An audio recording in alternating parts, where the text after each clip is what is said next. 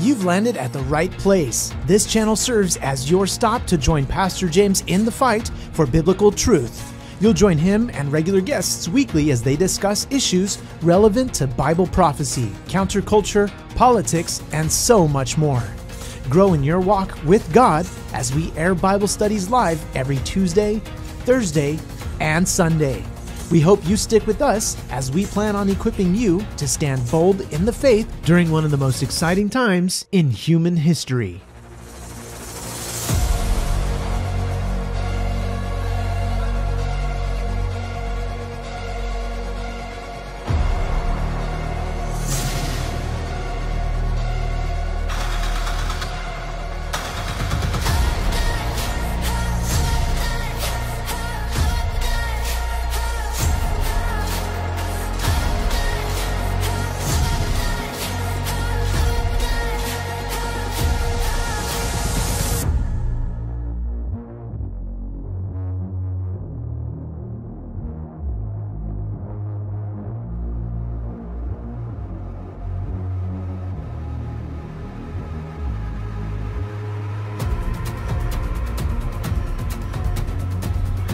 The stream will begin soon.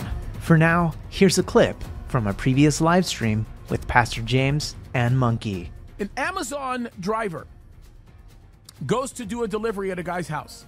He has a Ring doorbell. The Ring doorbell has an automatic response. The automatic response is, how can I help you? Right? Yeah. Automatic response goes off. The Amazon driver thinks that that was not an automatic response, that it was a man making a racial comment to him. So the Amazon driver gets upset. He reports it to Amazon, and Amazon immediately shuts down his house.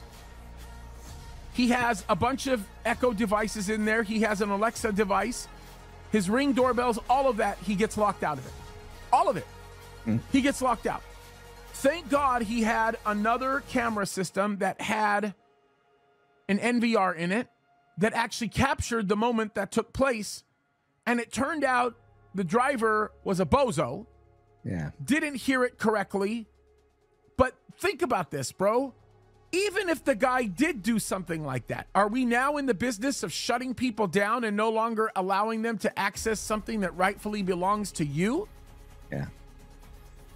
Amazon, it took Amazon almost 2 weeks to correct it with a little bit of a sorry. And that was it. That just goes to show you the power that's out there that they have already keyed away. You don't just, oh, let me find his account and let's lock that piece off, and then no, they probably just went click, suspended, and they'll have that ability when you start talking about all of these different gates, like in terms of 15-minute cities, right? I mean, it's all it is a mechanism of control. They can control what you spend, where you spend, who you interact with. If they decide, you know what, you're not permitted to travel to this other city, you're gonna be locked in to that city, and that's it. That's the only place you're going. So, bro, that's coming. It is dark. It is dark. And if Amazon can push a button and nobody on the national level can kick and scream about that, and they can get away with completely shutting a man's house down, bro, what else can Amazon not do? Yeah, it is 1984. Dude, beyond 1984. 1984 was prophetic. But, bro, it's like 1984 on steroids. You're right. It's completely Orwellian. Completely. Yeah. I mean, you think about it. In the book 1984, they were able to control where you went. They watched where you went. They knew who you were interacting with. And that's exactly what we are here. I don't think that when he wrote that is as much as you think, wow, was it a playbook or a script? How did he know that this stuff was coming? I don't know that he could actually imagine to the level that we have today. No.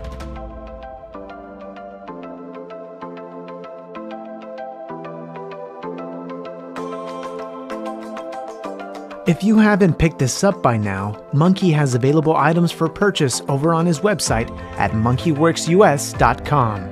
He has a wide range of products from Monkeyworks gear, jewelry, to body butter, and so much more.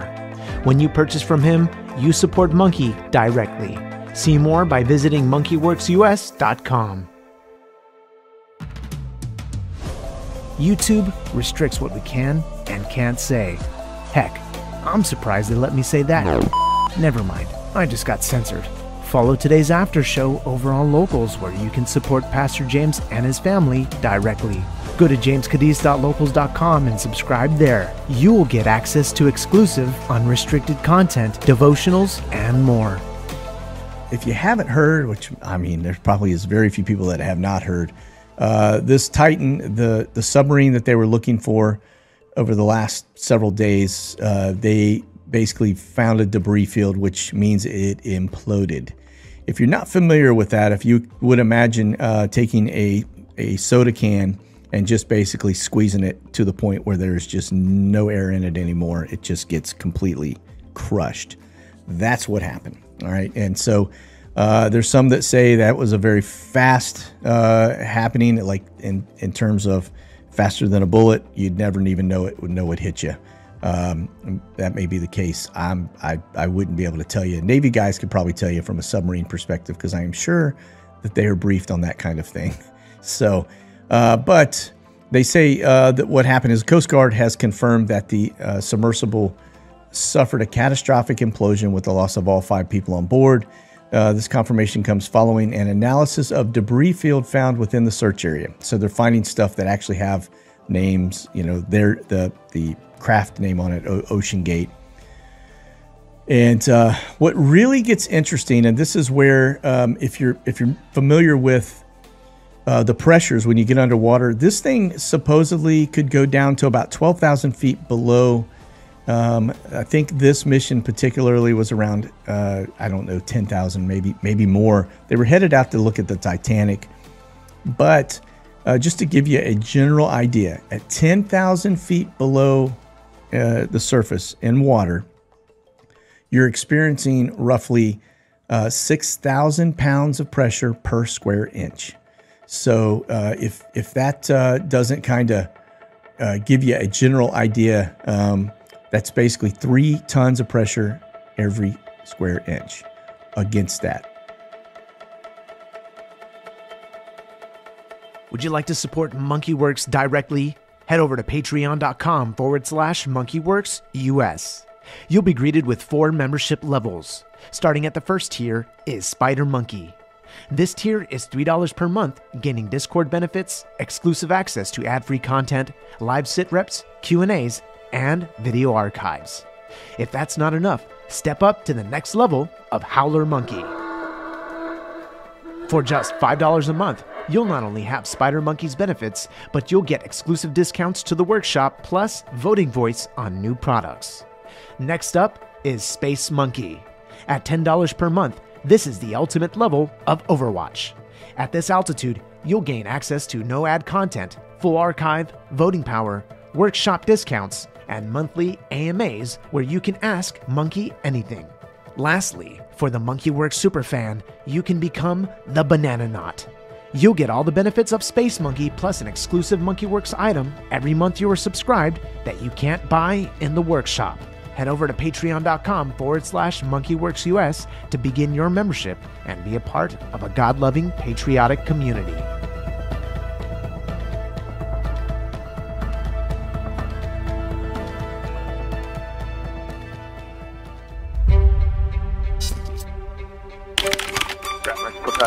Yankee Bridge.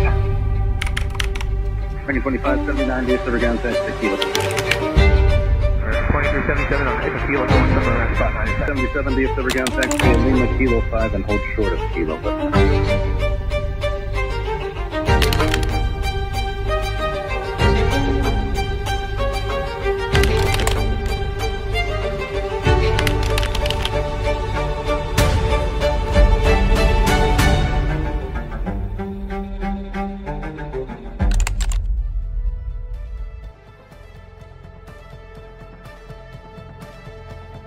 I'm glad you're still hanging in there. I want to let you know about the free available content that Pastor James offers other than YouTube. You can also catch him over on Rumble and Instagram. Find him by searching at James Kaddis.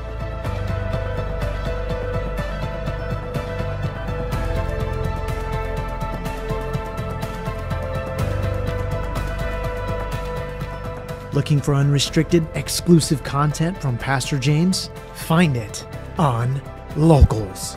I will never buy the lie that actually says I am going to vote for somebody who is more viable to win. We are going to do some in-depth analysis on this on our Locals broadcast. Did you just say babushka? I sure did, Daddy.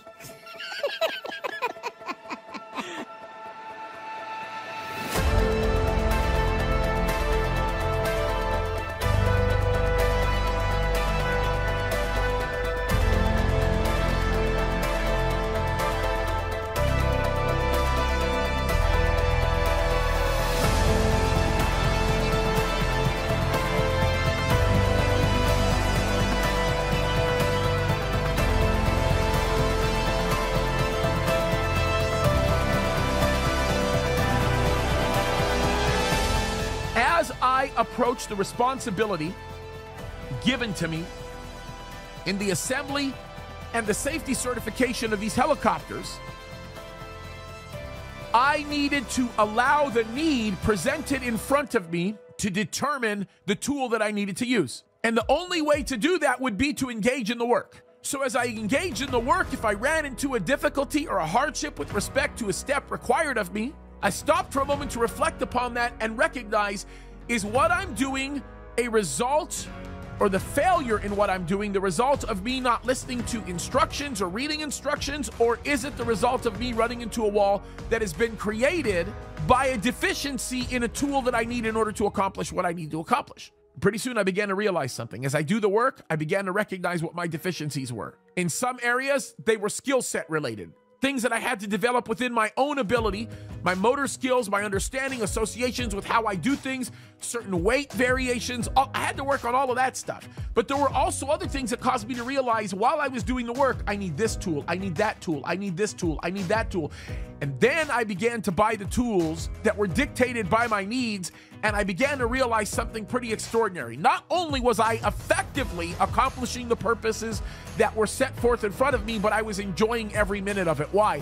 Because I was realizing only when I chose to do the work and allow the work to dictate my needs in order to accomplish the responsibilities set forth in front of me, did those responsibilities become fulfilling in their completion. God told Adam, look, get this job done. Do this work.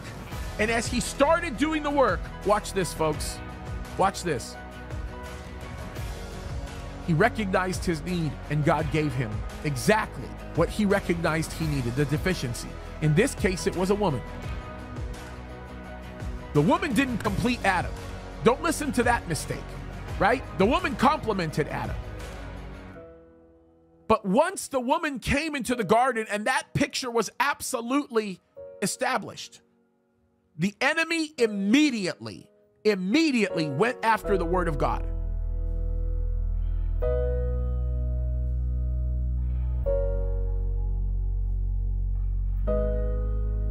I know you're excited to watch. In the meantime, you can comment or share your thoughts over in the chat with other Christians or non-Christians. You guys are welcome too. For all you Super Chatter and Rumble Ranters, we appreciate your support. I'd acknowledge you, but I can't see your comments. Voiceover Guy only does voiceovers. Hang in tight. The stream will start in just a moment.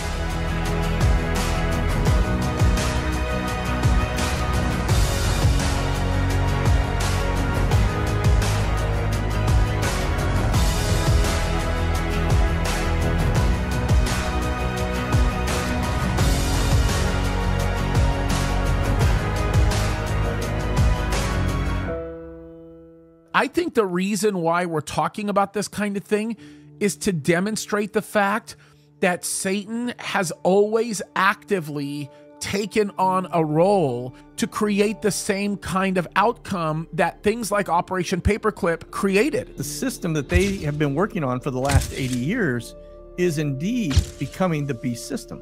Actually, there are biblical patterns that we can point to that shows the enemy using less sophisticated tools because of the technology at the time to, in essence, cause and to affect the very same problems. It's all coming down to that very thing, is control. And that's what everybody's trying to gain, is control of the scene, everything. They want to control it all. Monkey, Right. they It's all- could have prevented World War II, bro. They chose Instead, not they to. lit it on fire. This is becoming more and more obvious, and it goes back down to the fact that Satan is the greatest of conspirators out there.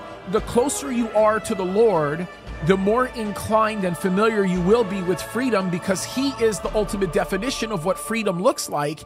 And the further away you get from the Lord, the less inclined you are to anything that's freedom. Just look around. The world is in absolute chaos. How in the world can we expect things to get better when you turn your back on the true and living God? In fact, you're being tracked right from your own pocket, 24/7. They know you better than you know you. Just like you said, James, complete and total chaos. Data points that we define as your personality. Folks, what a beautiful day it is. We are on the heels of a pretty amazing 4th of July celebration. There are a lot of things that we've got coming up that we are looking forward to. We're going to fill you in on some of that stuff later. Today, we are going to talk about the military-industrial complex that is Ukraine right now. We're going to talk about the insanity with the neo-Nazi world. And yes, I am saying that. That is also Ukraine. We are going to talk about the propagandist machine that is Ukraine. We are going to talk about the lies that continue to be communicated on a regular basis on every level, using every tool, including AI, to brainwash American people into sympathizing with that kind of nonsense. But we're also going to talk about this guy that's right next to me that's got this massive fro on, looking as slick as usual. Monkey, what's cracking, man? What's up, dog? You know, man. Woo! I'm just hanging out, listening to the tunes. I just got it all going on, man. You know. Oh, he's going to make it happen. Are you going to do it, bro? Oh, here it is. Here we go. Quiet Ready? down, everybody.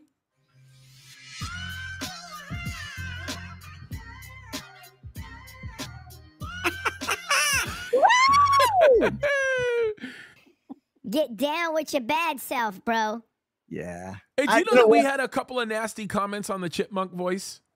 Did we really? Yeah, it's crazy. Well, you know what people can do. Yeah. Turn down the volume. Turn down the volume. That's what I was looking for. Bro, look, in a crazy world, like the world that we are living in, I don't think people realize or recognize how good it is to have a little bit of humor. Yeah, that's exactly why I do that. It's all about humor. It's just trying to make light of a very heavy situation. This, yeah, you're right, man. The things going on right now in Ukraine are not good. And there's chatter on both sides. So that validates what we are hearing. Otherwise, you know, if you only hear it on one side, you think, well, somebody's up to something. But man, when you get them both at all levels, this is what's crazy. As you were just talking about this powder keg of a Ukraine that we're watching unfold. You've got Russia countering the chatter that's coming from the U.S. about, you know, or actually coming from Zelensky in Ukraine. And then we have, you know, on all it's hitting at the top levels within mainstream media, which, you know, they have their talking points, but it's all the way down into the low level chatters as well. So it's pretty crazy. But yeah, no, I'm doing well, man. Just, you know, trying to get rid of copperhead snakes in my backyard and skunks that are as big as my pups. And yeah. Hey, bro, welcome to the country. That's right. That's what happens when you live in the country. That is exactly what happens. And I'm trying to make adjustments to it because this is their world, you know, that my home is parked in, and they're all around me. And so the wife and I were just relaxing last night. It was almost dark. We were letting the dogs go to the bathroom before we settled in for the night. Right. And I see this black object walking across the backyard, and I'm like, that's not my dog. And I'm looking closer, and then I realize that's a skunk, and my dogs have not seen that skunk yet. And so they didn't get sprayed. Luckily, they didn't go after it. They just both of them, like us, were looking at this thing go across the backyard. And yeah, that's I've never seen that, living in the big city before. So it's interesting. That's when it's time to go hunting, and we just have to be careful. But see, the problem with skunk is if you go hunting, then it's not pleasant. Yeah, and I'm not an animal. I'll kill snake in a heartbeat, and I'll kill spiders in a heartbeat, but I don't kill animals, even if it's a skunk. I'm just, let them pass, and raccoons, that kind of stuff. They're just, yeah. But so here's a quiz. If a big bear was coming at you, and you had no choice but to handle it, but to boom, boom, would you kill the bear? Yeah, if your life's in danger, but a skunk's not gonna, spray you and, hiss at you a little bit maybe, but yeah, bears I would. And people. I don't have any problem with people, but when it comes to animals, that's man, funny. I love animals, man. I just can't do it. Can't bring myself to it. I don't know. But anyway, I do want to mention this really quickly before we move on to the topic at hand, because it is it means a lot to us. First of all, we have had a tremendous response on Locals and on Patreon. I think Monkey has had a much larger response on Patreon than I have had on Locals, but it has been amazing to both of us. We want to thank you guys for supporting us there. We are more motivated than we ever have been to do some of these shows that we've been doing, and more motivated not because of the increase that we're getting in people that are supporting us, but more motivated because the free area that we have, or the free space that we have to be able to communicate certain things, is very cathartic in a way. And we've been working very hard. As a matter of fact, I'm not sure. I think we're filming one today. I don't know. I got to talk to Monkey about that. I don't know. But either way, there is a lot that there's no way you could possibly know, but you have helped both Monkey and I in ways you can't even imagine. Yeah. The love and support you guys show through doing that means more to us than you can possibly imagine. And I wanted to go out of my way to say thank you for that. I also want to thank all of you guys that are doing super chats and super stickers. You guys are really, really amazing. Thank you so much, you guys. Ira Beam, you say, may Christ be magnified always. Thank you. John and Roger, Viking Loves Jesus. Thank you, guys. Sherry Rogers, you're just thank you. What an encouraging text here. You say, I just wanted to thank you for all the prayers for my daughter. She was in a bad accident, but doing great. And we are really happy to hear that, Sherry, because we have been praying for her, knowing and trusting that the Lord was going to protect her. And we're really grateful to hear that news. Ray Goldsboro, as usual, very generous. Thank you so much. Bartjen, thank you. We are late, and that is my fault, all my fault. There's a long story behind that, but we're glad to be here. Pollyanna Johnson, thank you. Mr. Red, thank you. And look, I share your sentiment. You say, I can't wait to be in heaven. I believe God will reveal to us the darkest secrets and operations that happen on earth, and how his hand has maneuvered through it all. God bless you, James and Monkey. And I will just tell you this, Mr. Red, I'm not sure we'll even care at that point, because when we're in heaven, it's not going to matter what happened here, because, we've got so much that we're going to be rejoicing after. And Mark, yeah, amen to you, bro. Mark says, God has a sense of humor.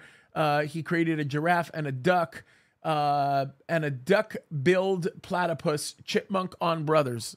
I like that. That's good perspective. And Husker, thank you so much. You say Jesus is Lord. We do agree with that. I do want to say that one more time. You guys have been a blessing. Thank you. I think it's important to thank people for the sacrifices that they make and the things that they continue to do to make these things happen. You guys are a blessing, and I want to really thank you for that. Monkey. Yes, sir. Dude, what's your perspective on this? I think that I am underplaying it a little bit when I say that Ukraine is a powder keg ready to go boom. Bro, there is so much insanity, and we just got word that they found a highly, highly expensive form of cocaine in the White House, right? Yeah. Look, as Charlie Kirk would say, it probably wasn't Hunter's, because it was found in an electronic storage closet, and Hunter doesn't know how to store electronics, but that's a whole other story. That's a joke. Yeah, and it wasn't the big guys because he doesn't have the alertness to be on anything. Yeah, that's right. Yeah, that's right. So I got to tell you, bro, I actually, I wonder if maybe we're going to get into some speculative conversation that's going to end up getting us in trouble, but maybe we'll talk about it on Locals. But I will tell you, bro, the world is getting darker when we have come to a place where even the media is beginning to, although ignore most of the significant stories, is beginning to talk about some of the things that we're actually seeing in the White House. We have been shamed and embarrassed by the actions of the current president of the United States. He is an evil, demonically inspired man who continues to play into the wishes and the desires of the deep state. And what we're watching in Ukraine right now is undoubtedly a deep state operation. Bro, where do we start with this? Well, one, back on the white powder in the White House, it is just goes to show you how much our country has deteriorated. The fact that we, the people, allow that, it just blew right through the news cycle. Like, oh man, dude had some C in there or whatever they're calling it, right? This is just it's the same thing when we hear about Bob Marley, smoking dope in the White House. It's the environment they're in. They're just having a big party on our dime, our expense. They're not representing us anymore. They haven't been for many, many years. And it's a den of thieves, man. And that's what we, the people, need to wake up and quit allowing it. Every time we hear a story like that and we just brush it off or just shake our head, whatever it may be, we're condoning it because we're not doing anything about it to stop it. And until we have a change of heart in this country and start putting God first and start, pushing out this evil and this evil agenda, they're going to walk all over us because that's how they operate. It's not how we operate. It's just we're going to have to take a hard stand here sooner or later. In terms of Ukraine, the deep state, the thing is, looking at the data, it would make zero sense for the Russians to actually detonate that facility because it contaminates Crimea. It contaminates a large portion of the western side, southwestern side of Russia. It would kill millions and millions and millions of people. And it would be stupid. And Putin's he's not a dumb guy. I mean, he's a smart guy. We know that. And he's very much like Trump. He calculates things. He's, very, very surgical in his actions and the things that he does. And, he's not going to do that. Now, who would do that would be our deep state or Ukraine. They would do it because it would push the Russians back. And, it would maybe even allow them to use it against him and rally the world against Russia. That's their thinking and their mindset. That's what they're trying to do. In my opinion, that's what I believe they're doing. Yeah, bro, look, you're not only on the money here, but I think we have graduated from what we know is obviously happening over there to now a newer level propagandist machine that is being deployed to want to re-brainwash and repatriate the minds of those who are looking at Ukraine to convince people that it is the way to go, right? Like, hey, listen, we have to support this cause because this is the cause of freedom. When in reality, everybody who's looking at this straight recognizes that this is not the cause of freedom. This is the cause of Satan. And look, even if you didn't look at it from any of those perspectives, you just looked at it from the perspective of who's going to win and who isn't going to win. If you know that the word of God is real and accurate, then you're not going to invest money in a losing cause.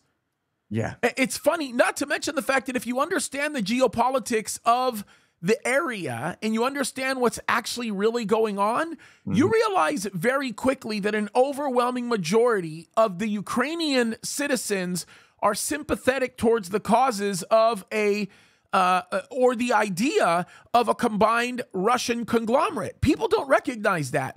Putin, in many ways, is a folk hero to a lot of people, not just in Crimea, right? But lots of other areas. And if you don't believe me, sit down and talk to some of the citizens of Georgia.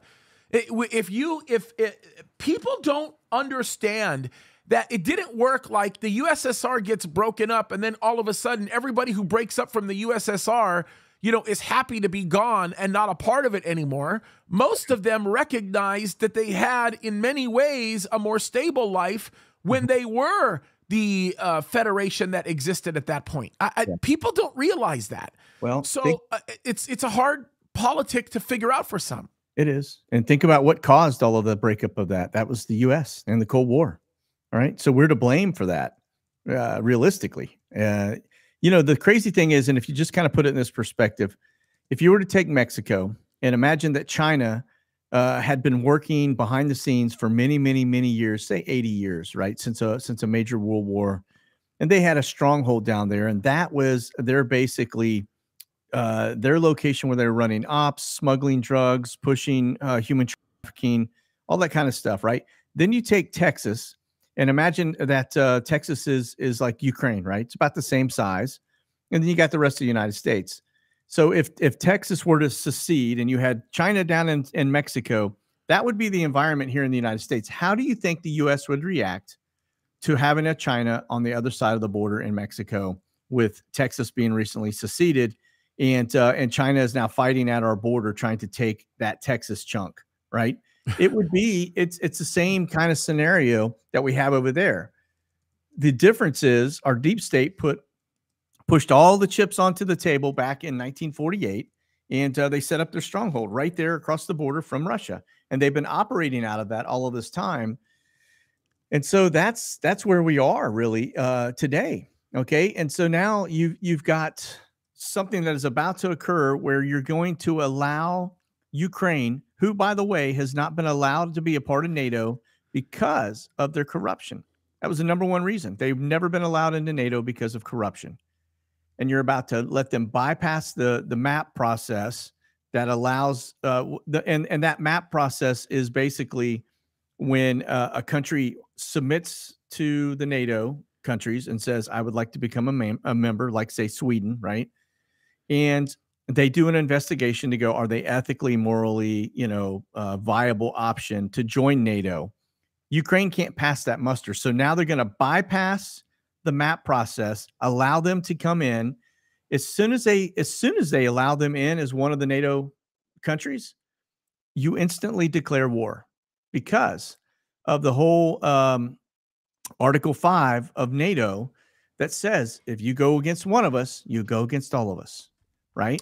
And so that's where this is headed, and they're about to allow Ukraine to bypass that and vote them into NATO. Well, this is the big problem that we are facing right now, that no one is seeing or no one is recognizing. And this is a huge issue here. And this Article 5 issue that you brought up is significant. And what most people don't realize is whether or not some of these other member states are sophisticated, whether or not they have the type of ability to be able to observe certain things or in certain areas, the one thing they do know and the one thing that they are aware of is Article 5. And they are aware of the fact that they will be dragged into war. And they're also aware of the fact that Zelensky is a pig.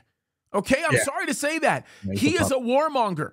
He has absolutely no desire to see human life preserved.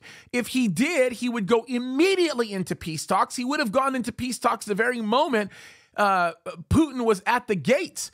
And the other problem is you have people who are evil, deep state people that are complicit with the cause of death, like Lindsey Graham, for example, which anybody who calls himself a conservative that supports a man like Lindsey Graham, you better think twice. Because he is on the side of marked wickedness and evil, okay?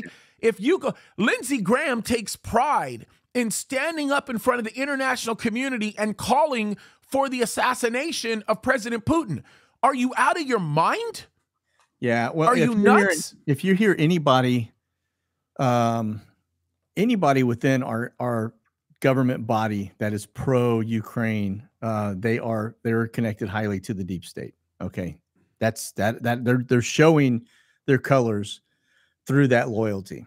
And so you have to take mental note of that when you hear somebody like Graham say something or any of the others for that matter about, we got to support Ukraine and push back Russia. They're definitely deep state guys. They've been, pulled into the dragon's lair, so to speak. So, yeah, I mean, but if you go look at the Bible, what does it tell you? It talks about Gog Magog, right? The U.S. I'm telling you, the U.S. isn't going to be any significant factor in any of this.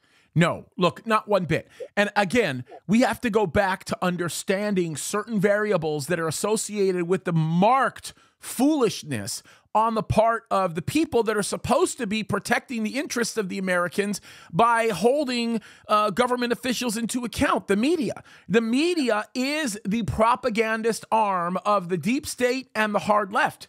Whether or not anybody wants to admit it and whether or not anybody wants to understand it, the hard left has always been an extended, reached, powerful arm of the deep state. The deep state has always controlled the leftist interest. As a matter of fact, what a lot of people don't understand, when you go back and you start examining some of the things that happened post-World War I, not II, World War I, you begin to realize very quickly that the formation of the deep state was through a conglomerate of people that had interests very similar to that of the Deep South during the time of slavery in order to control a nation, understanding early on that they would have to make an extended effort to do so to be able to get their purposes accomplished. Whether or not you have opened or marked slavery today is superfluous. They have many plantations, and those plantations are, in some cases, yes, the ghettos that we see all around us. In many cases, some of those plantations are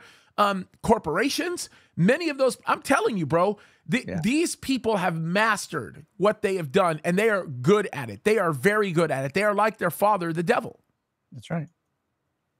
Yes, they are. And they are, they're agenda driven. I mean, what's crazy is you get these alternate news sources out, right? You think, oh, Newsmax is good, right? Well, everybody's Fox is bad now, right? Well, we knew that Fox isn't good. But I was channel surfing just a little while ago before we jumped on here, and I had NBC5 local was on, and they're talking. They got a talking point on this whole new Zuckerberg platform called Thread, I think it is, right? It's part of Instagram or something, and they're talking about it, and I'm like, I can't listen to this garbage. So I click over to Newsmax, identical, same talking points on Newsmax as you had on NBC, just about the whole Twitch thing. You go to another channel, it's the same stuff. They are all of them, regardless of what we think they are.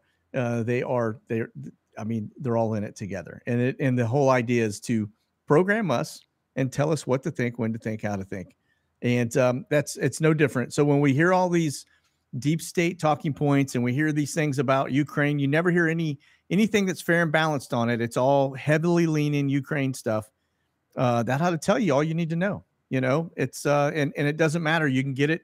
You'll get the same spin, whether it's Fox, whether it's Newsmax, whether it's whatever your OAN, they're all one and the same. And we have to remember that, because they fool us into thinking that they are one way. And but they're not. They're a wolf in sheep's clothing, and every single one of them have the exact same drive, and they get paid the same way. And it's all coming from our deep state, because they have unlimited money to do this. So it's nuts. I'm in full and complete wholehearted agreement with you. I am completely in agreement with you. It's completely crazy. Vindog actually says something interesting. He says Newsmax is a part of Operation Mockingbird. They're all compromised. I wonder why. Yeah. So this is kind of funny. Vinny doesn't make irresponsible statements, and he doesn't make emotional statements. Because I've known Vin for a while now, and he's smart at what he does. He's probably one of the most popular radio DJs of all time. He comes from the Rick Dees era. Vinny, I got to get in your head, and I got to find out why you're making that statement. I have some ideas on that, but holy smokes, dude. And I agree. I think all of these media conglomerates, I can't trust them. And look, I'll mention one name that I think is worthwhile bringing up, because it just goes to prove our point. if you look at guys like Jack Hibbs, who always appears on like Fox and Newsmax and OAN and all that stuff, whether or not he'll say it out loud, it's obvious that he does not trust any of the mainstream media conglomerates, including those guys that are conservative, because he just started his own. He just started his own media channel that isn't influenced by any of that stuff. Right. So when you have a guy like Jack who's actually making changes like that, you know things are bad. You know that things are bad. Yeah. You know it's terrible. I mean, that's why Charlie Kirk is doing the things that he's doing. That's why a lot of these guys are doing the things that they're doing, because they recognize the lies and the dishonesty that continues to be kept. And it bothers me when you begin to see organizations like them begin to carry the same company line. Like the very moment you go to NBC and you see something they're saying on NBC, and then you turn over to Newsmax and you see Newsmax sharing the same line, they're compromised. Yes, they are. Don't trust them. Yeah, and it's like that all the way through. You if you had them all lined up and you just went by each one, in fact, they almost hit it at the same time.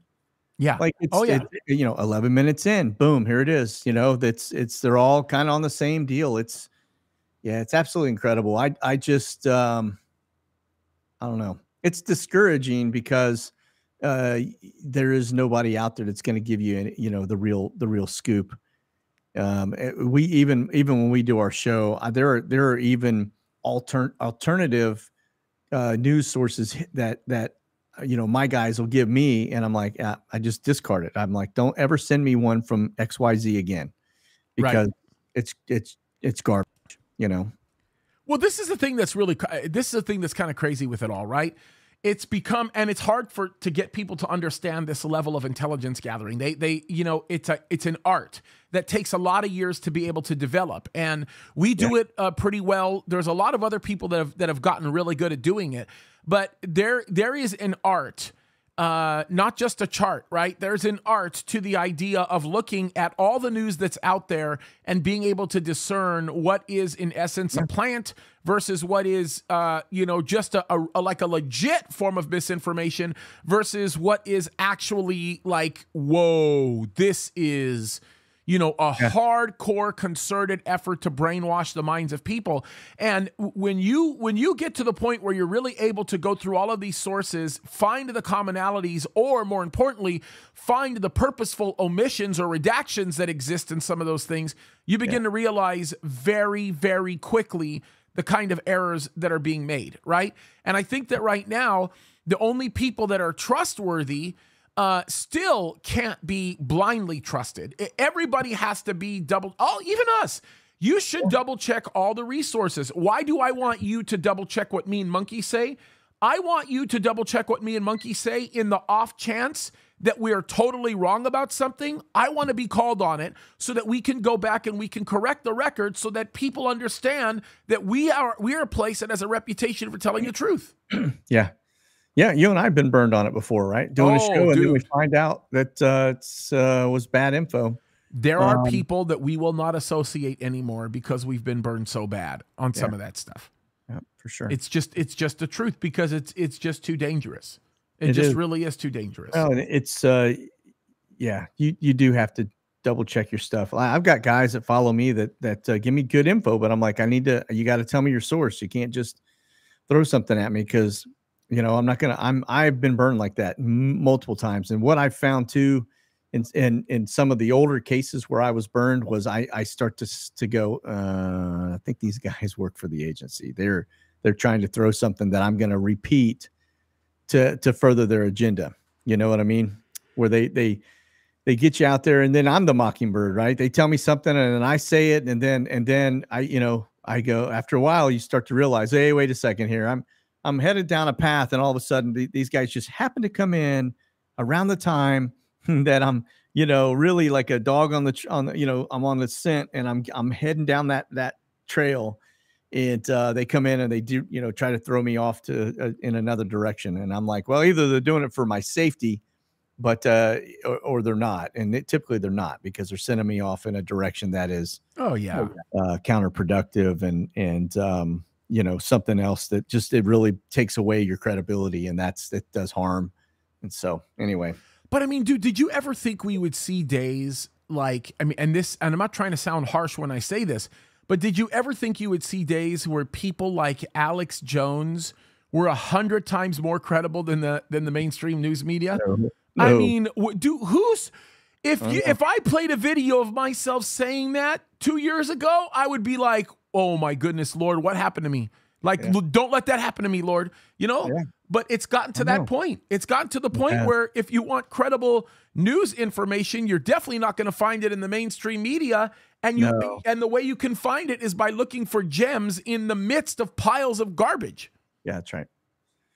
That's right. And I think they use that stuff. Honestly, I think these countries and these leaders, these elite, use it to communicate. I think they put an article out there with buzzwords in it that only they would recognize, and they would go, okay, all right, I guarantee you there's something to it. Has to be. I would probably look. This is a crazy statement to say, but I bet my life on the fact that you're right.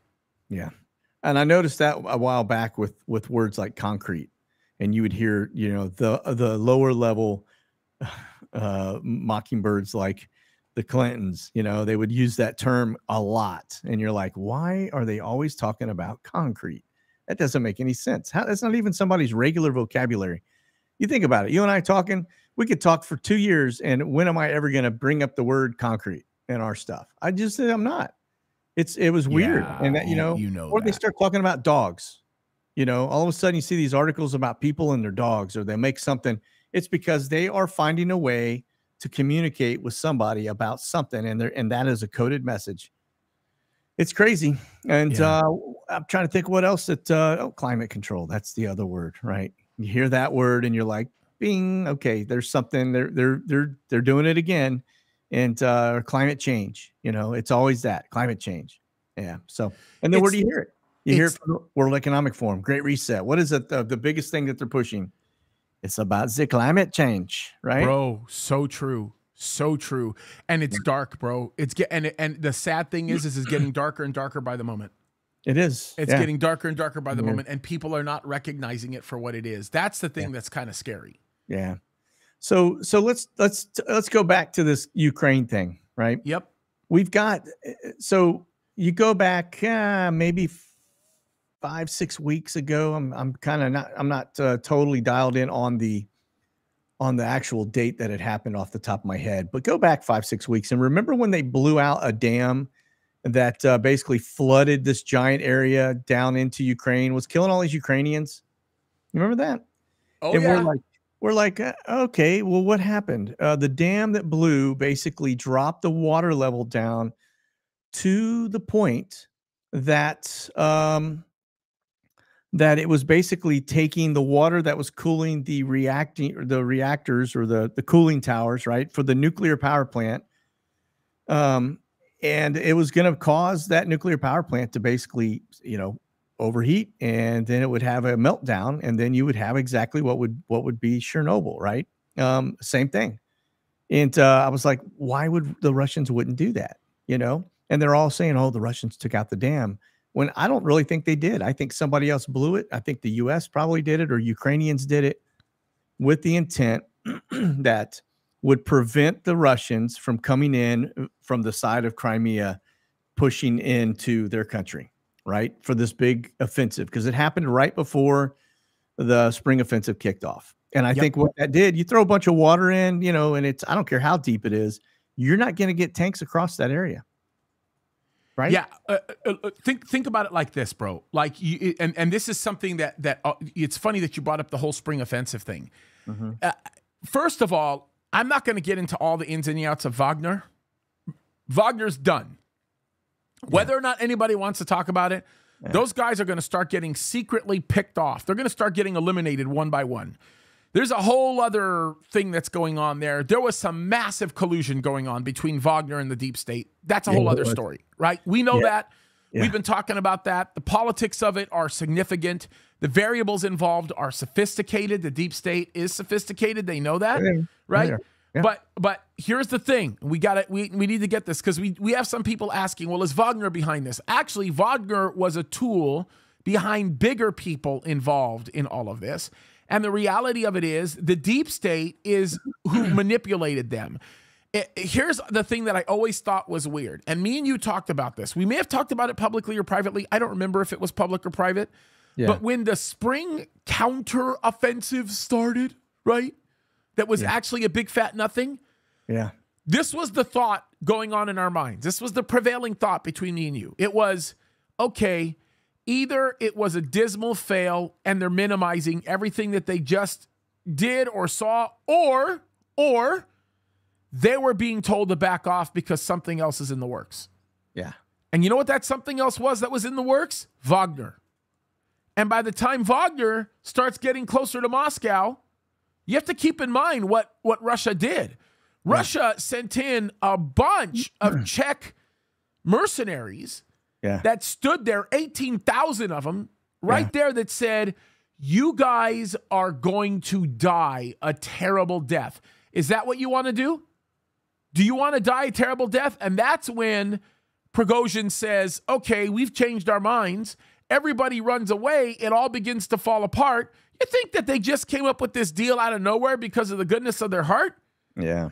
Russia did what Russia was going to do, and everybody recognized it and realized it. And see, here's the thing that's really funny. Did you notice that the West right now is trying to project Wagner and Prigozhin as this hero? I don't know if you've noticed that. That they're actually showing these welcoming parades for Wagner, coming in, specifically Prigozhin. They're like these welcoming, parades. Hey, welcome in, welcome. We love you. We love you. Anybody that understands a lick of Russian knows that what they're saying is, why did you do this? Why did you do this? Get out of here. Yeah. It's like, it's unbelievable. The kind of propagandist tools that are being deployed to communicate a principle that we know is contrary to what's true. Yeah. Yep, for sure. Yeah, it's all spin, man. That's the thing. And it is that is unfortunately the world that we are in now. And there is a silent war happening through that spin cycle. And it's not just that, but then cyber, it's all of these different soft target element type of things where you can't defend against them. It's mind control. It's all psyop really, on both sides. And we are who's trying to make sense of it all are the ones that are really the ones that are being caught up in it. So it's a crazy world we live in, no doubt about that. But this I think the Wagner Group played the deep state. They took their $6.2 billion that was just miraculously found and freed up. And I think they all got paid very well. And I think it was a mock run at Moscow, in my opinion. I think they were rolling that way, and then they called off the dogs, and this Wagner guy went to Belarus and laid low, that's just what it seemed to be after the dust had settled out, that there's just something more to it. I also find it interesting that if you look at the area that was about to be radiated, and you look at where all of a sudden the Wagner guys all basically bailed out of there and either went towards Moscow or went to Belarus, to this new camp in Belarus, which is on the north side, that takes them out of that radiation zone based on jet stream and everything else. So it just, I don't know, it all stinks to high heaven. There's no two ways about it. And if you blow that nuclear reactor, it's the largest nuclear reactor in Europe, I believe. If I read that right, it's very, very massive. And you saw what Chernobyl did and how long that affected people. And people, everybody's outside like, oh, it's snowing. They're catching these radioactive ashes on their tongues, thinking they're catching, and of course they're dead in 2 weeks. That is what the reality is if they do indeed blow that. So we'll see. The NATO guys are all meeting in Latvia, I think it is, or Lithuania. I can't remember. It's one of the L countries there, bordering the Baltic Sea. I think the mid-month they're going, and I know Flashbang's going to be there. And it'll be interesting to see if they bring in, Ukraine at that point. And if they allow them, if they do, then you're going to have a declaration of war immediately as soon as you let them in. You have to. I guess the question that I have is, do these people see it? I don't think the other nations have to see it and have to be like walking on eggshells. Maybe. I mean, here's the reality. If the United States goes away, NATO goes away. NATO won't stand without the United States because the United States is one. It's the money behind it all, and they don't have the backbone and the strength to fight on their own without the United States in there. And so I think we've got them. We got them by the short hairs, and we're like, well, hey, you know what? You do as I tell you to do, or we back out and you guys become Russian, because what's going to happen if the United States backs out? NATO collapses, and then every one of those countries that have been throwing rocks at Russia this entire time now become targets, right? Right. So that's what I think's going on. I mean, the U.S., even Trump had said at one point, right? We're like 90% of NATO, like all of our money, everything we go in. Trump went in there and said, hey, I'm done footing the bill. You guys want NATO, then you're going to have to start ponying up and putting money in the coffer. And, they started.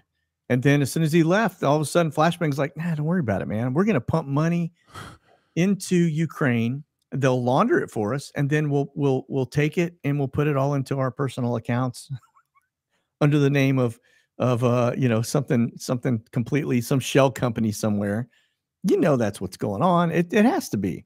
Yeah. Has to be. Same thing that happened in Uranium One, right? State Department, who, by the way, what I'm finding as I go through this book, I'm still listening to it. I haven't even gotten through the whole thing yet, but this devil's chessboard is that the State Department and the CIA are basically in lockstep. They're basically, they are both one and the same, really, when it comes down to it. Their policies and the things that they do and the meddling that they do in other countries, et cetera. So it goes right back to both the what's the guy's last name? Starts with the I'm drawing a blank. Dulles, the Dulles brothers, right? Goes back to both of them. One was in State Department, one was in CIA. And Allen was the devil, and his brother was basically one of his minions. And those are the two guys that were behind it the entire time. And this is where we are today. And so you can go back to Hillary Clinton's State Department, and you think, well, thank God she wasn't president. Well, she did more damage as leading the State Department than she did anywhere else. I mean, you can go look at Benghazi, look at the secrets that were given to China and everybody, on the planet in lieu of pay. That was the key. They were giving out money to these programs, and then they would take the, say they gave Libya, $10 billion. Well, the prince or king or whoever it is in Libya would turn right back around, and he would make a donation to the Clinton Foundation. And then that's how they were getting paid. So they were taking our money, pushing it out as a program to help, build roads or whatever it may be. And then a certain cut of that money go right back into the foundation. That's laundering money. And why they're not in jail, that just tells you everything. They're part of the deep state. It's Teflon. And that's where we are today. Well, we're gonna put another $1.7 billion in for security and infrastructure. We're gonna rebuild the roads in Ukraine, and we're gonna do all these things. Yeah, are you now? Well, it sounds a lot like Uranium One. It really is starting to. And I bet at the end of the day, if somebody were to pull it all together and really start to look at it, you'd probably start to see the connectivity there.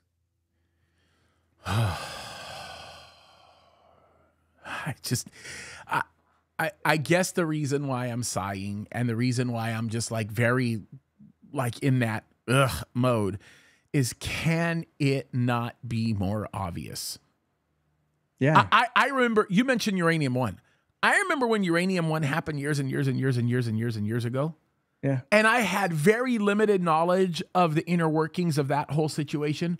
I asked myself, how in the world can a serious lieutenant in a presidential administration like the Department of State broker a deal for nuclear material or material that can be enriched for nuclear purposes that puts the United States at a very distinct and unique disadvantage, all at the benefit of a person who's in power to be able to manipulate those things? And no one say a word. I guess it's the same thing that how can that same operative start a civil war in Libya? How, and not a lick be said, especially when it involves the death of 4 American citizens, right? Just like it was nothing, like it was just another pawn tool. Or how can 100,000 plus email messages be destroyed? And yet you're seeking to federally prosecute a president who not only had power to declassify documents, but you're federally prosecuting him for mishandling a document that you don't even know exists. That's deep state. It is. Find the person and I will find you the crime. Yes, that's exactly right. Find the person and I'll find you the crime. That's exactly what we're looking at.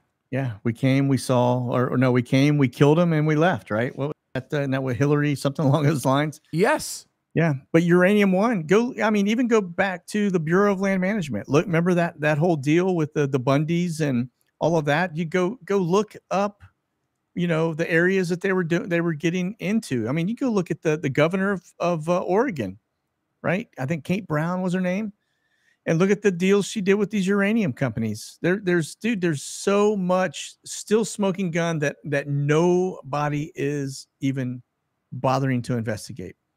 Nobody, because if you did, you would literally lock up all of probably 20 years worth of people within our government body, from the Clintons all the way to the Obamas, to every president we probably have had in the last, how many years. The Bushes, I mean, all of them, they would basically all be in jail if you really went by the rules and the laws that we, the people, have to follow. But they don't. That's the whole thing. And so people talk about, well, Trump's still president. Well, whatever. You can say whatever you want to say, but at the end of the day, you're assuming that we are all following the laws, the rule of law, and we're not. We are. The people are. We're held to that. But the people that are running this country are not. And they're not following the rules, not following the laws. And so regardless of whatever we may want to believe, that is the reality. They're set to a different set of, they're Teflon. Let's just put it that way. They're all made of Teflon. Nothing will ever be done to any of them, even though they have basically pillaged our country and stolen from us to the point where we're now, we don't have any way to even back the money that they're printing these days. It's just completely irrelevant. They're just spending it just knowing, okay, this is all going to crash. We just got to convert everything that we've stolen from the people and make it into a digital currency, and we'll be just fine. It's so evil. I mean, there's just, and again, I cannot help but to be livid over this nonsense, because our nation is suffering as a direct result. And that's the problem. It's like, when are people going to see this for what it is? You know what I mean? When are they going to understand the mindset that exists within the hearts and the minds of people to just know what's going on? Right? It's just, to me, it's just crazy. It is crazy. And it has to be this way. Honestly, this takes us straight to God's plan. God told us it was going to be this way. Yep. Yep. I guess. So here's a question, right? Yeah.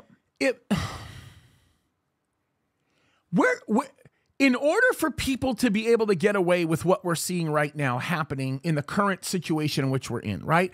All of the crazy, they call it misgivings, but they're not. They're calculated and very exerted efforts to destroy the republic for many different reasons. We don't have to get into it. Where do you think that this goes back before even World War I? The pattern has to be there, bro. It has to have started with the Industrial Revolution. And there's a Maybe. reason why I'm thinking this. The more I've been digging into all of the material that ties into this, the more I'm beginning to think the moment economy began to really become the main driver, that's when all of this globalization starts coming into play. That's what drove it. I can't imagine. Maybe, forgive me for saying this, maybe as far back as the assassination of Lincoln. I mean, anything's possible. I've never really, I mean, I haven't gone deeper than the OSS stand up, because that was kind of the route where all of the German Nazi stuff started to come in, because they were recruiting them on both sides of the fence, you know. And when you're recruiting people, you have to be friendly in order to recruit them, right?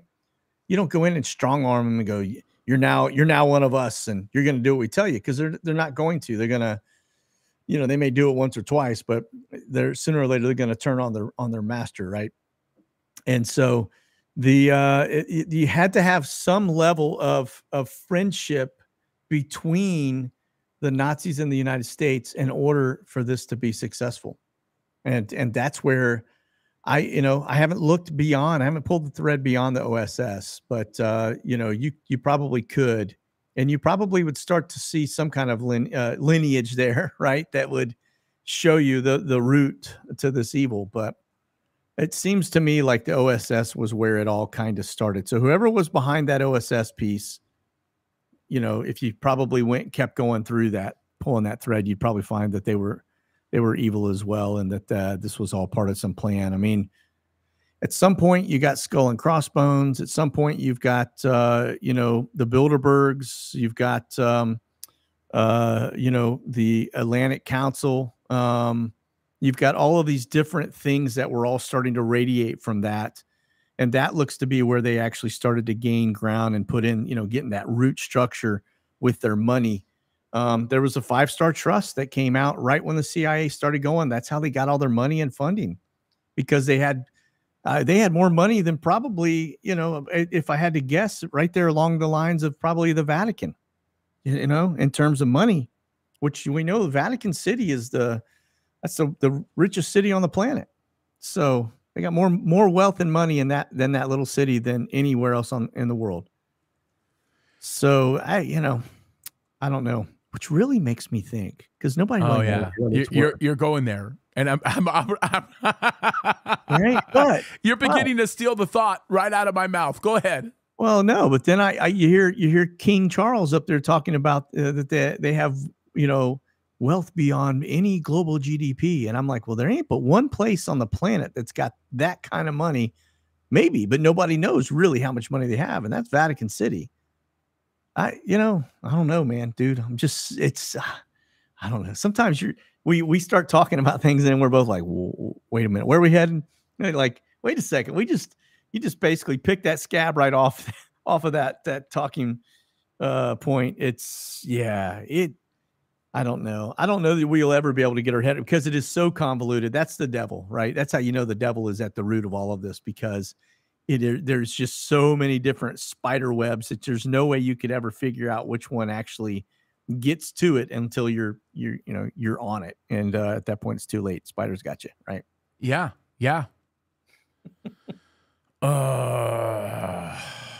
Looks like we have a lot of work to do for our local shows. Yeah, it does. It's like it's a race against time. It's like, okay, what's going to happen first? We're going to be raptured, or are they going to kill us first? One or the other.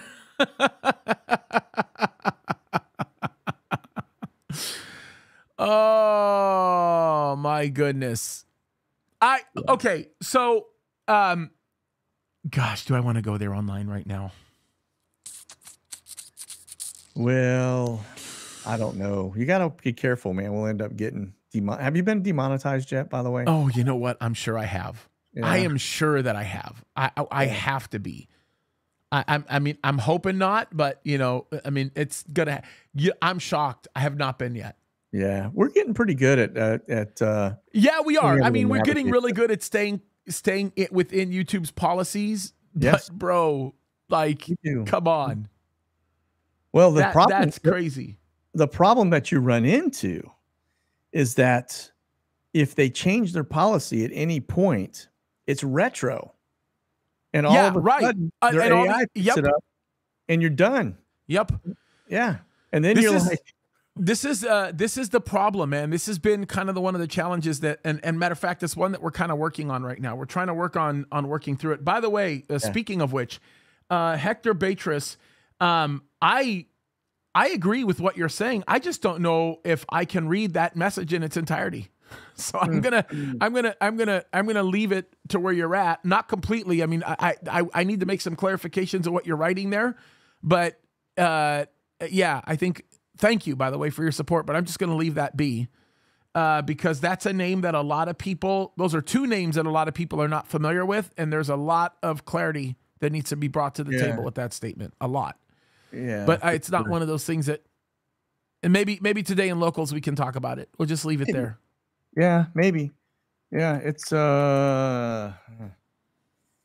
yeah. There's a lot of research you have to do to dig into this stuff. The data's out there. It's out there. I will tell you, most of it is counter to what we were ever taught in school. Yep. Like you really start to pull the thread and you go, wait a second. Bro, that's why my children are going to be I mean, they are homeschooled. I'm not letting that happen, bro. Yeah, mine were too. But it's very interesting because the history that we're taught is really, it's all been closely scrutinized and changed over the years, and things that are like, oh, now they're politically sensitive. Let's strike that from the textbook and let's get the new version. And that's all money racket in and of itself, because they come out with the next thing when all they've done is edit 3 words and change the date on the thing. And now, the thing that, and just so that people know what he's referring to, what Hector's referring to is it's basically the premise of the Illuminati world, right? Secret society stuff, right? But there's that stuff. Yeah, that stuff shows its ugly face through the deep state, and like people, intertwined. It's really interesting. There is a difference, and we've said this many times. And when you start to research all of this yourself, or start to read some of these books and get into the details behind them, or understand, or even people that know their history really well. There is a difference between the deep state and the cabal. They're not the same. They may work together and intertwine from time to time, but they're not the same. They have their own set of agendas. The deep state is what you would call the shadow government. That's really what it is. It's an operation that is kind of below the surface, like a submarine, that is basically calling all the shots and running all the stuff, and has been for a very, very long time, almost probably 100 years in terms of how they operate. And I'll just say it. We've said it before, bro, and I'll say it again. This is run by literally the devil himself. People don't get this. The enemy is so good at inspiring. You know what? 2 can play that game. The enemy is so good at inspiring people to think. And I'm serious. By the way, this shot right here, just a little funny thing about this shot. Yeah. This shot was designed to be an ode to one of the greatest broadcasters who ever lived on the face of the earth. Vinny would know the reference immediately, and that'd be Rush Limbaugh. Yeah, that's where this studio design came from right here, and that's actually where this camera angle came from. I saw that recently on your recent sit rep, and I love that, dude. I love that angle. Side angle there. I think it's super cool. Look, man, I got my banana phone. I can call straight to the big man. Anytime dude, I want, man. I'm in love with that angle. I'm sorry. I just think it's awesome. I think it's just Mr. Big Daddy. Yo, I got a deal for you, man. Hey, I got something for you, homie. Yeah. Y'all. I was about to explore that white powder. I was about to do something crazy. Yeah, boy. I'm about to do something crazy. Yeah, I actually, it would be really, really cool shot if I didn't have a door right here in the center of the shot. But I just have to figure it all out. It's cool. I just kind of tinker around with it from time to time. I need to do it where it fades, where it just kind of transitions over. But yeah. Anyway. So okay. Yes. Let's just hit the backup for just 1 second and go to Oh, okay. Another issue. I got a few of these, by the way. See, I got Oh, this yeah, one. good. That's the me Dale one right there. That's the one that we did when we were in the studio. Yeah. We're gonna add a few more cameras. We have to do that. I love it. But bro, okay. Can we just talk about illegal immigration for just a second, right? And what that has to do with the deep state construct that we're looking at. Because here's another connection. And by the way, me and you may have talked about this loosely. I think early on when we were digging through this stuff, we may have talked about. Yeah. But if you stop for a moment and you begin to look at Eastern and Western Europe, all of what I like to call the manufactured crises that created a condition where people ran from the borders into other borders, right? Okay. Let's just talk about what happened in Hungary a few years ago. Right. Or some of these other type of situations. Bro, if you stop to study those for just a moment, you will begin to recognize a parallel that is scary. Yeah. The parallel that exists is almost exactly like what we are witnessing happening on our southern border right now with Mexico. Yeah. Forced migration is what it is. It is a forced migration tool that is being used to create a slightly different political environment. That's right. That creates a level of dissidency that creates a level of dissidency. What in the world is wrong with me? That creates a certain level of dissidence amongst people who have no regard or understanding for the very tenets of the creation of our country. Yeah. It is a political maneuvering that does not take into regard the destruction of the future. Correct.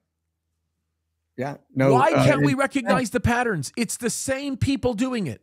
Because we don't have a multimedia conglomerate that will basically, that we can broadcast to the rest of the world so that everybody is on the same sheet of music. We see the problem is they have the sheet of music. They have the music notes.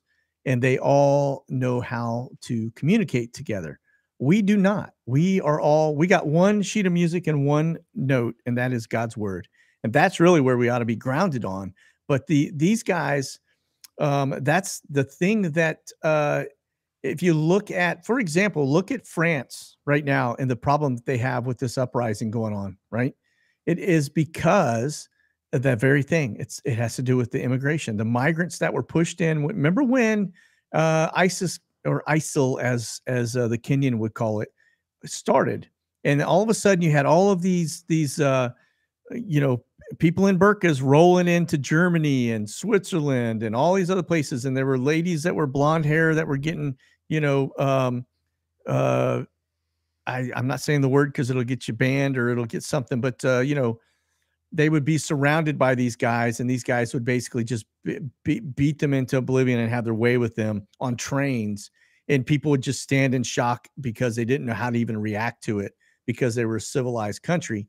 And, but you go over to France right now, you look at the unrest, it's because, and this is what they're saying, is because the immigration policy or lack thereof. And Macron, when one of his police officers happened to kill a young boy that was from Northern Africa, that, that's what set it off, because you have enough in the population that is already, keen to unrest. You look at the yellow jacket or the yellow vest movement. And then, all the stuff that's been happening in recent weeks, and with him basically, changing policy so that now you can't retire at a younger age. You have to work more years and everything else. Right. And they took to the streets for that. That's the environment. When you talk about pushing in the migrants from other countries, you look at every other country with the exception of the United States, and you will see that when things start going hot, go look at Sri Lanka, look at any of the other ones that have recently had things happen in Africa, Brazil, Venezuela. As soon as things start to get a little bit shaky, man, they take to the streets and they know how to mix it up. Here in the United States, we don't do that. We're a little more civil. We hang back in our little bubble and we go, I'm not going to get in on that. It's too hot outside, right? Or I don't really like gas masks, and I don't like gas. And so, you know what I mean? But you take these people that are coming into your country and, you know, who have no problem doing that. And man, here you go. You've just mixed up the environment enough where if you create something that would trigger an unrest, they're going to be the first ones that go. They're going to bounce right out there. And it's so hard to emphasize this to people. Look, it becomes clear when you're able to recognize biblical precedent. Okay. We have to talk about this because when we talk about the end times, you must recognize biblical patterns. You have to. If you don't, you're not going to be able to create an application to what we know is going to happen in the future. First of all, the Bible does a couple of things for us, right? And forgive me I'm going to run with this a little bit. Number one, the Bible actually tells us what's going to happen in the future. It's just outright, blatant. The Bible tells us. It tells us what to expect in the last days.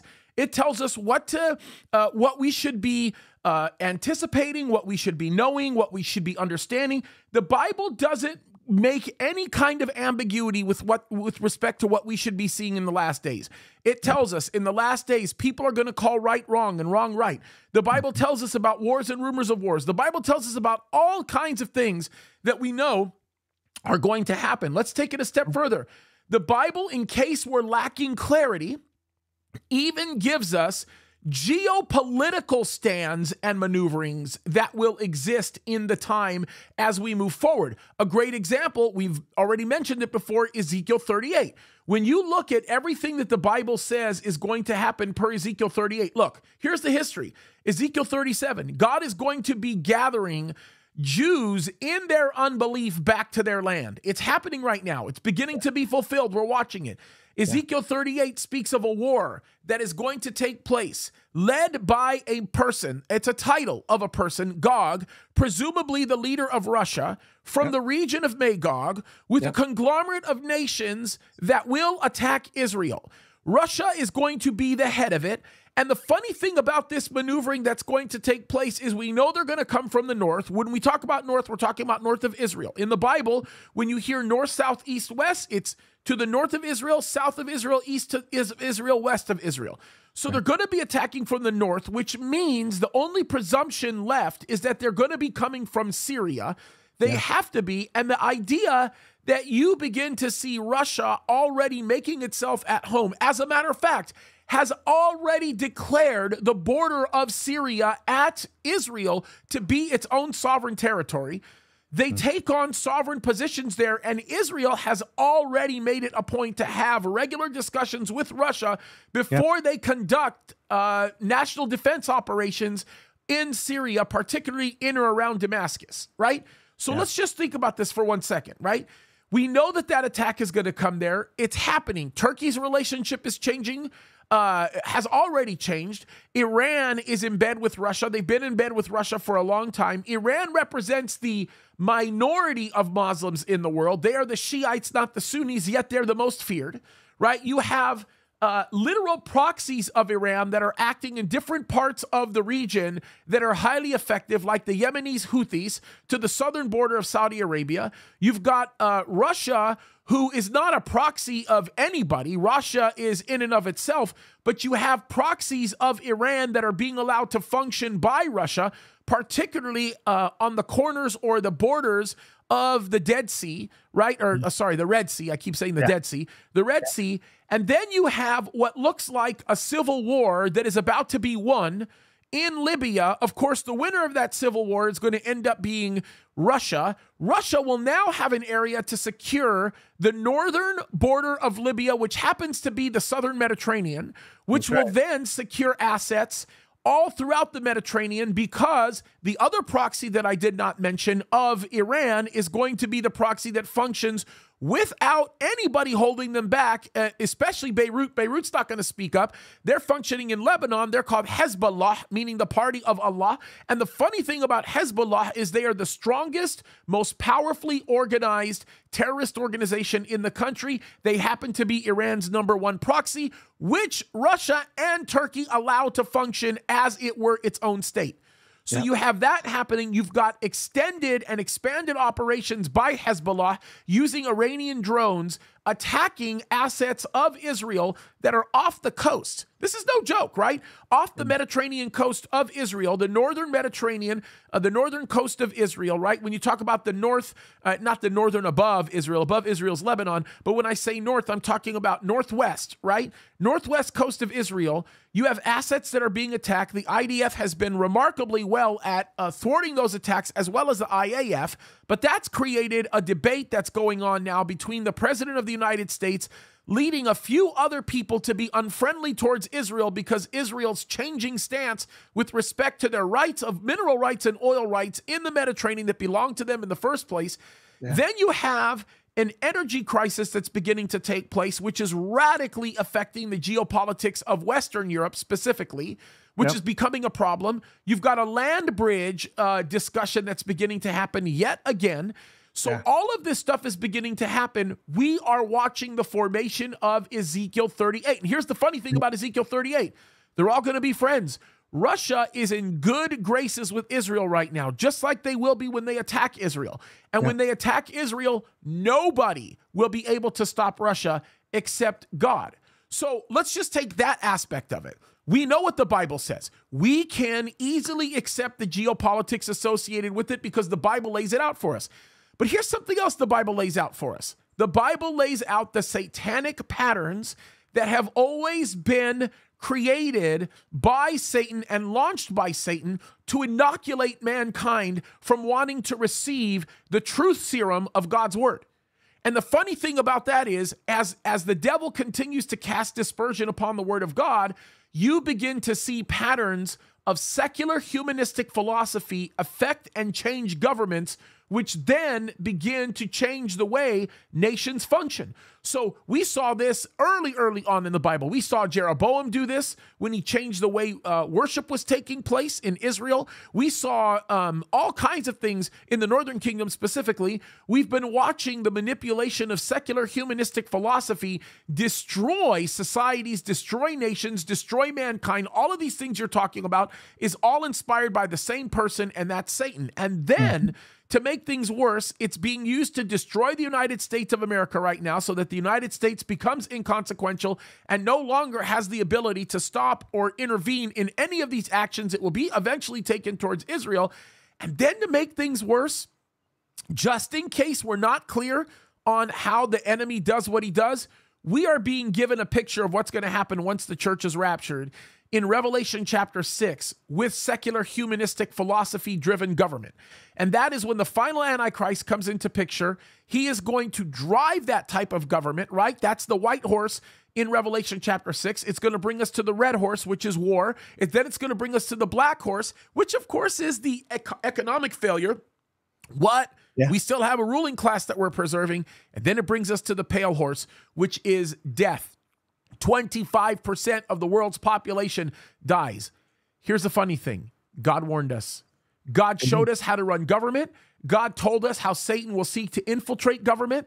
God showed us how to raise our children. He warned us how the enemy is going to seek to infiltrate the minds and the hearts of our children. God warned us about the things that would happen in the end. He told us exactly what it would take place. And you know what? The more ignorant people become of the word of God, the more inclined they become to want to abandon the word of God. And the most tragic and unfortunate part about that is, in a nation's willful decision to abandon the word of God, they have also abandoned sound doctrine. And in abandoning sound doctrine, they have lost their ability to lead the nation. One last thing. We saw this happen with King Solomon. King Solomon was made the wisest king that ever ruled. God gave him that wisdom. But as his secularization started to infiltrate within his heart, when he began to accept the traditions of other kings, he collected women and horses and all the other stuff that he did. People don't get this. The fact that Solomon had a bunch of women wasn't because he had some insatiable appetite for sex. The reason why he collected women was because women were used by other nations to create treaty-type relationships. And God said, you don't need that security by creating those treaties. You need that security by coming to me. How did they create a treaty? Well, you've got the father of a daughter who says, I want to be in a treaty with your nation. And I know you won't attack my nation if my daughter lives in your nation, right? I mean, you think about that for a second. That's exactly how treaties were made back then. And God condemned it. And that's the thing that we learn. When leaders take their eyes off Jesus, destruction comes. When church leaders take their eyes off Jesus, destruction comes. The Bible made it clear. We know why, we know when, we know how it's happening. We see it all beginning to take place. And when I say when, I'm not talking about God's giving us a date to set. I'm saying when. It happens when man chooses to take their heart away from God. It's that simple. That's why Bible prophecy is so important, and that's why we got to pay attention to it. Amen. I'm just going to give you an observation. Normally, I sit here and watch the chat board like just clicking right along. Dude, you were so over the target. That's why I love you so much, man. I was just like listening because this is a history lesson in the Bible, and I'm just listening. And I look over at the chat, and everybody is doing the same thing. And the chat board isn't even moving. Everybody is like this right here. It isn't because they all left, bro. No, it's crazy, man. You are so, I don't know how you keep all that in your head, man. I'm sitting here thinking, what did I have for breakfast this morning? You know, and you're like the same way, bro. Come on. Oh, just like, and it's what's crazy. And there ain't nobody else can do this but you and maybe Jack Hibbs. Yeah, Jack's amazing. He's smart. Yep. He's great. It's sound doctrine. You're not ad-libbing, you're not throwing something in there, trying to make it bridge the gap or something. You are very factual, and just everything you give is somebody could take their Bible, open that up and go, just follow it and all the way through. And you lay it out to a point where it's very, very clear. I mean, when you go from Ezekiel 37 through 38, and you paint the picture, you were spot on. And that's why when I watch this, I was just watching everybody just. I didn't even realize that, bro. I was just in my own world. That's funny. I was just watching. I'm like, the chat is not even moving. People are just listening. It's pretty killer.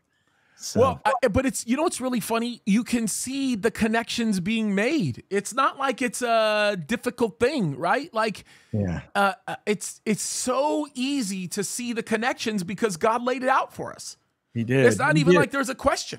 No, it's and the further we get along in history, the more clear and evident that his word becomes to many people, not just people that maybe are grasping it a little better than others.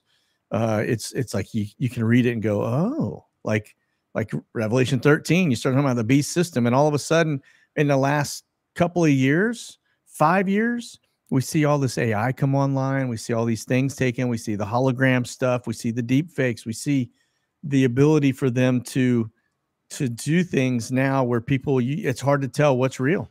And that whole, trying to, the devil trying to emulate God and imitate God, right? Through the only way he could ever be, have any omnipresence would be the fact that you'd have to have AI to watch everyone. And how do you do that? You develop that system that is basically a mass surveillance technology or capability, which is what they've done. They did it all through DARPA, which takes you back to the Germans, because that's who started DARPA. It was the Nazis that came over that we pulled in under Project Paperclip, or Operation Paperclip. Project? That got me all second guessing, bro. Project Paperclip. Operation Paperclip. Anyway, it's all the same. They know what I'm talking about. But that's how they started it. They started that, the CIA and NASA. And here we are, and you look at everything that's going on in the world and how we're headed down very, very rapidly down that same path. And that all three of those are just kind of pushing us all down that same to the exact same point. And that is that beast system where the Antichrist will come into play. And dude, it's crazy. It's nuts. It's like Chevy Chase in the swimming pool. This is crazy. This is crazy. This is crazy. Yeah, dude, but it's true. It's totally true. And the thing that really bothers me about all of this, and I have to just say this because it just drives me insane. Like, it just drives me insane. Is it's so dang obvious. Why? I don't understand why people just choose to ignore it. Like, they believe the lie. Yeah. I think that really goes to show you that there's going to be a lot of people left behind. I think there's going to be, because it doesn't matter. I think there's a spiritual blindness over them that they don't have the ability to even see it. And if they hear it, they can't recognize it. It's like telling people, Jews that about Jesus. Until that spiritual blindness is lifted off of that individual, they ain't gonna see it. Doesn't matter. You could talk to your blue in the face, and they're gonna be like, "Nope, I can't see it. It's just I can't get my head around it." So like a numb spot in my brain that doesn't allow me to process that. Yeah, bro, it's true. It's true. There's even in this world, you just look at the things that are happening in the world right now and you realize, dang, I don't think people recognize the depths by which the blindness is happening. And that's why the church is the preserving influence, per 2 Thessalonians 2. It's like, without the preserving influence, the world is going to just go insane. And I don't think people recognize that. I don't think they see it. Yeah, you think things are dark now, man. You wait till people are plucked up, and then there is none of that left. There's no sound of there is no voice of reason anymore, and there's no one to challenge the darkness, and hold back that darkness, and it is going to come on to people. You'll feel it. I can't imagine what it would feel like to have that Holy Spirit just lifted away from the people, and that just total darkness that just envelopes them of emptiness, and not feeling that, and not having hope. And just, dude, it's going to be scary when that happens. I can't even begin to imagine what that would look like. I don't want to imagine. It's your worst nightmare. It's a picture that is so incredibly, like, I wish we could communicate the gravity of what we're talking about here. Yeah. Like, I just wish we could communicate it. Well, I think it would just change everything. You would. It would. Yeah. You can hear people that have had near-death experiences that have talked about hell, and you can hear some of the things that they say, and you talk about horrifying. Like, the gravity is so strong that you can't even scream. Your voice, nothing comes out. Yep. And you're in agony. But yet you can hear people all around you just blood curdling yells. Like, how do they even get that out? Like, it is, I just can't imagine. Can't even imagine. And nor do I want to. I'm just thankful that I've been redeemed, and that I know where I'm going, man. I wouldn't imagine. And here's the reality. And I was telling this to my Q&A the other day after the show. The reality is, you're going one place or the other. You're either going to heaven or you're going to hell, one or the other. And if you've got a question in your mind right now about where you're going, you better start getting your house in order, because you don't want to be wavering on that. You should know deep in your whole, just in your greatest existence, like when you get up in the morning, your feet hit the floor, you go to bed at night, you should know in your heart of hearts where you're going. Like, I'm going to heaven. I know straight up. It's like if somebody passes away and you go, man, were they a believer? You think, dude, do you think they went to heaven or hell? It's that question. If somebody's asking that about you, and you're not walking the walk. Yeah, no, it's true. And there's also something that's really interesting. And you talked about having the confidence of heaven. This is an issue that's very difficult to explain to people. And I think this is a great closing thought, right?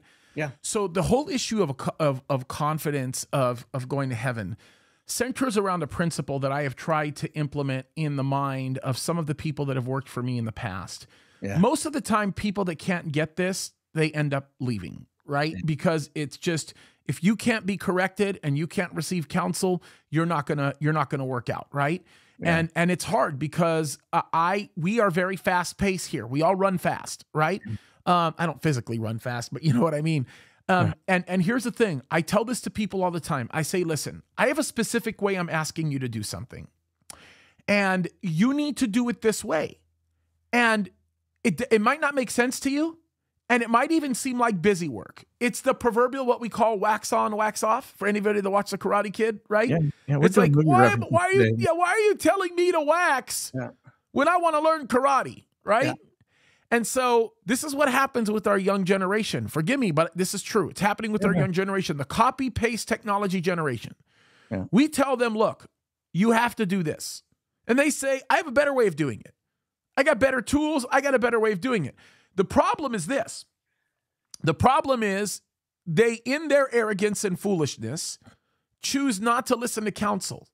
Yeah. And then they literally cut themselves off from receiving the education that doing that work would actually bring to the table.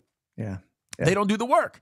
Yeah. And when they don't do the work, they don't get better because, ready, here's the phrase, you don't know what you don't know. Yeah, that's right.